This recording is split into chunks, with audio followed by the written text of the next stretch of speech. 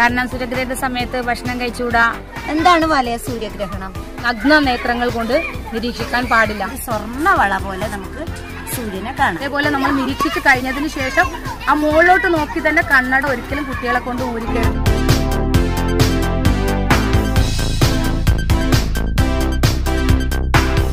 ദൂരത്തുള്ള ചൊവ്വാഗ്രഹത്തിന്റെ ആ ഗ്രഹനില നോക്കിയിട്ട് കല്യാണം കഴിക്കുന്ന ഒരവസ്ഥ പോലും ഇന്നത്തെ കാലത്തുണ്ട്.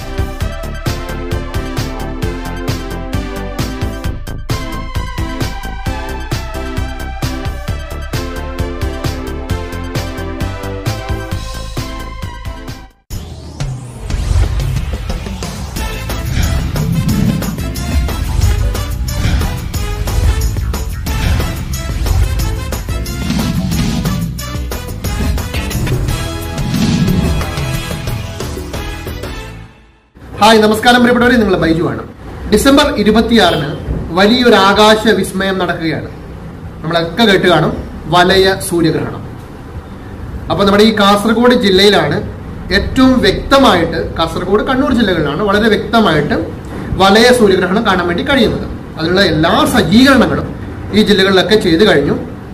അപ്പൊ ഈ വീഡിയോയിലൂടെ നിങ്ങളെ പരിചയപ്പെടുത്തുന്നത് എന്താണ് സൂര്യഗ്രഹണം, എന്താണ് വലയ സൂര്യഗ്രഹണം, എന്തൊക്കെ കാര്യങ്ങളാണ് നമ്മൾ സൂര്യഗ്രഹണം നിരീക്ഷിക്കുന്ന സമയത്ത് ശ്രദ്ധിക്കേണ്ടത്, അതിനൊക്കെ ഉപയോഗിക്കുന്ന ഉപകരണങ്ങൾ എന്തൊക്കെയാണ്, അതിനുവേണ്ടി നമ്മൾ ഉപയോഗിക്കുന്ന കണ്ണട, ആ കണ്ണട എങ്ങനെ ഉണ്ടാക്കും എന്നുള്ള കാര്യങ്ങളൊക്കെയാണ് ഈ വീഡിയോയിലൂടെ നിങ്ങളെ പരിചയപ്പെടുത്താൻ വേണ്ടി പോകുന്നത്. ഒപ്പം ഇതിന്റെ ശാസ്ത്രീയ വശങ്ങളെക്കുറിച്ചും നിങ്ങൾക്ക് ഈ വീഡിയോയിലൂടെ മനസ്സിലാക്കാൻ വേണ്ടി കഴിയും. ഇനി ഇന്നത്തെ വീഡിയോയിലേക്ക്. ഇത് നിങ്ങൾക്കുള്ള ഒരു മുന്നറിയിപ്പാണ്. ഡിസംബർ 26 വലയ സൂര്യഗ്രഹണം വരികയാണ്. അത് നമ്മൾ ഒരിക്കലും നഗ്ന നേത്രങ്ങൾ കൊണ്ട് നിരീക്ഷിക്കാൻ പാടില്ല. അതിനുവേണ്ടി നമ്മൾ സ്കൂളുകളിൽ സൗര കണ്ണട, സൗരദർശിനി, അതുപോലെ പിൻ ഹോൾ ക്യാമറ എന്നീ 3 ഉപകരണങ്ങൾ നിർമ്മിക്കുന്നുണ്ട്. സൗര കണ്ണട എന്ന് പറഞ്ഞാൽ നമ്മൾ ചാർട്ട് പേപ്പറിൽ മൈലാർ ഷീറ്റ് പേപ്പർ വെച്ച് ചെയ്യുന്നതാണ്. ഇപ്പൊ ഇത്ര ഒരു ഷീറ്റ് ചാർട്ട് പേപ്പർ എടുക്കുക. അത് കഴിഞ്ഞിട്ട് ഈ മൈലാർ ഷീറ്റ് നമ്മളൊരു 3 ലെയർ വെക്കണം എന്നാ പറഞ്ഞിട്ടുള്ളത്. 3 ലെയർ, ഒന്നിങ്ങനെ രണ്ട് മടക്ക് പോരാന്ന് പറഞ്ഞു. നമുക്ക് ആ കോഴ്സിൽ 2 പറഞ്ഞു. പക്ഷെ ഇതൊരു 3 മടക്കാക്കുക, ഇതിനകത്തേക്ക് വെക്കണം. ഇത് നമ്മുടെ കണ്ണടയുടെ ഷേപ്പിൽ ഇതുപോലെ ഇങ്ങനെ മുറിച്ചെടുക്കും. ആദ്യം ചാർട്ട് നമ്മൾ ഇങ്ങനെ മുറിച്ചെടുത്ത് ഇതിനകത്തേക്ക് മൈലാർ ഷീറ്റ് വെച്ച് കഴിഞ്ഞാൽ ഈ ഹോൾസ് നമ്മൾ കട്ട് ചെയ്തെടുക്കണം 2 ഭാഗത്തും. ഈ കണ്ണട നമ്മളെ ഈ കണ്ണ് ഇങ്ങനെ ഇത് കാണേണ്ട ഭാഗം കട്ട് ചെയ്തെടുത്ത് അപ്പൊ നമുക്ക് കണ്ണട റെഡിയാവും. ഇത് വെച്ച് മാത്രമേ നമുക്ക് നമ്മുടെ വലയ സൂര്യഗ്രഹണം നിരീക്ഷിക്കാൻ പാടുള്ളൂ എന്നാ പറഞ്ഞേ. നമ്മളെ കുട്ടികളെ പ്രത്യേകിച്ച് ശ്രദ്ധിക്കേണ്ട ഒരു കാര്യം, ഈ കണ്ണട കിട്ടിയാൽ അവര് ഇതിലൂടെ നോക്കിയിട്ട് കാണുന്നതാണോ നേരിട്ട് കാണുന്നതെന്ന് അറിയാൻ വേണ്ടിയിട്ട് ഒരു ശ്രമം നടത്തും. അപ്പം ഈ കണ്ണട വെക്കുന്നതിനും ഉണ്ടോ, ആദ്യം നമ്മൾ കുട്ട പിടിക്കുക, കണ്ണട വെക്കുക, മേലോട്ട് നോക്കുക, അതേപോലെ കുട്ട പിടിച്ച് എന്നിട്ട് വേണം കണ്ണട എടുക്കാൻ വേണ്ടിയിട്ട്. ആ സൗര കണ്ണട ഉപയോഗിച്ച് നിരീക്ഷിച്ചാൽ നമ്മുടെ കണ്ണിന് ഒരു കേടുപാടുകളും വരില്ല എന്നാ പറഞ്ഞത്. അതേപോലെ തന്നെയാണ് വേറൊരു ഉപകരണം സൗരദർശിനി. സൗരദർശിനി നമ്മൾക്ക് ഏറ്റവും ചീപ്പായ ഒരു ഉപകരണമാണ്.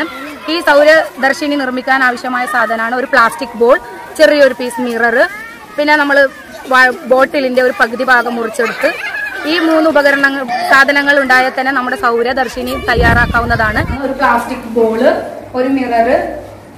ഈ മിററിൽ നമ്മുടെ പ്ലാസ്റ്റിക് ബോൾ ആദ്യം ചെയ്യണം, ഒരു ചെറിയ ഹോൾ ഉണ്ടാക്കി അതിനകത്ത് മണ്ണ് നിറക്കണം.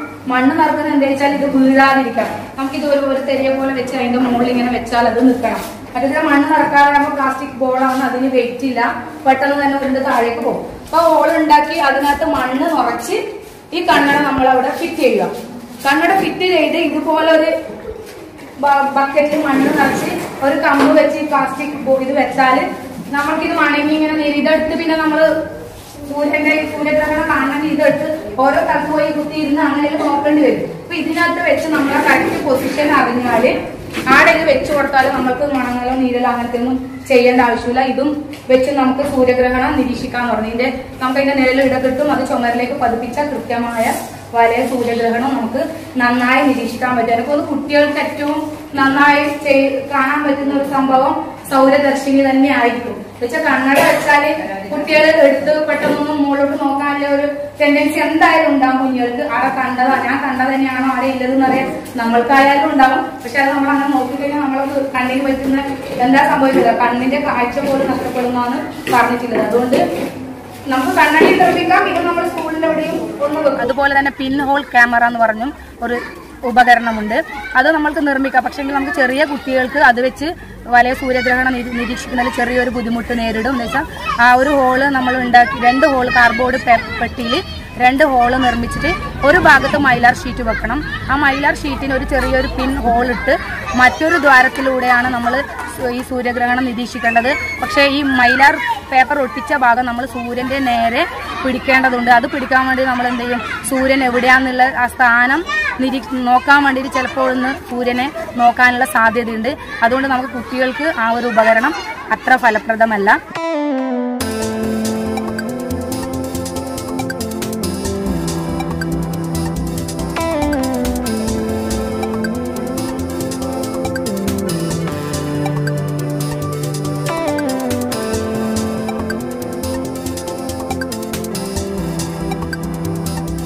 ചന്ദ്രന്റെ നിഴൽ സൂര്യബിംബത്തെ മറക്കുന്നതിനാൽ ഭൂമിയിൽ നിന്നുള്ള ആൾക്കാർക്ക് കുറച്ചു സമയത്തേക്ക് സൂര്യനെ കാണാത്ത അവസ്ഥയുണ്ടാകുന്നു. ഇതാണ് സൂര്യഗ്രഹണം. സൂര്യന് ചുറ്റും ഭൂമി കറങ്ങുന്നത് ഒരു ദീർഘവൃത്താകൃതിയിലുള്ള പാതയിലാണ്.